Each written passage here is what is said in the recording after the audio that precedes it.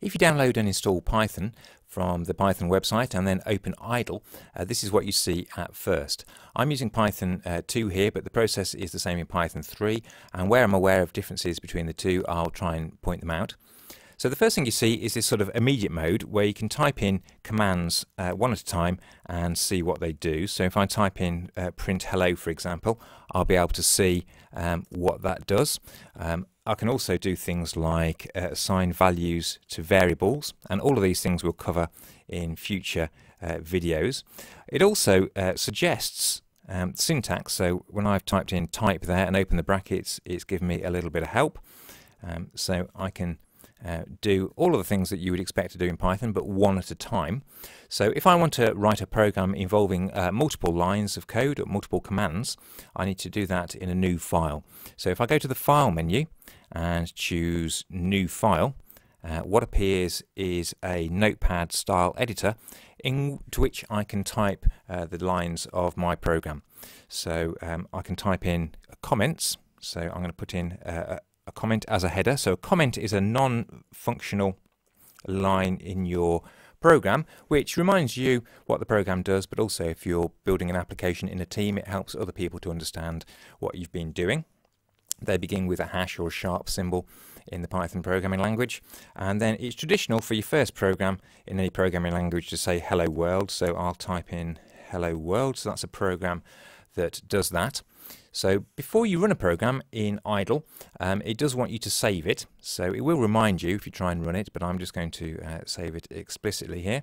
So I'm going to save it into my desktop because it will try and save it into your Python folder by default.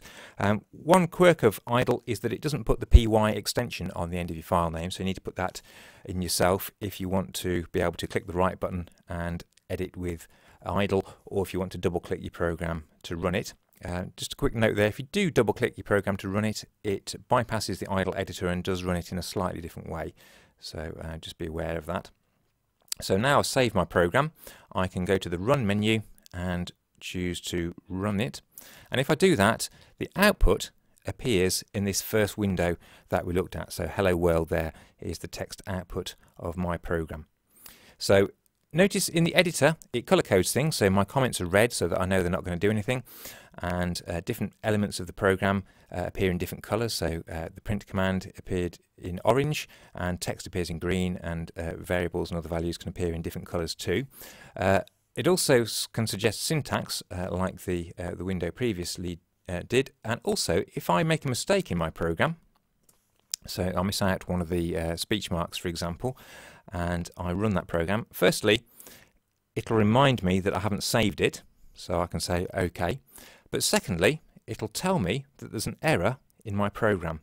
So the messages that you get aren't always entirely clear, particularly when you're a beginner, but if you click the OK button it will show you where it thinks the mistake lies. So I can say, oh yes, I've missed out my speech marks, and I can put them back in and I can run, and I can see that it works. So just to recap, you can type commands straight into here, but only one at a time. If you want to start a program, you need to go to File and New File, and then once you're editing your program, you need to save it before you run it, and you can run it and see what it does using the Run menu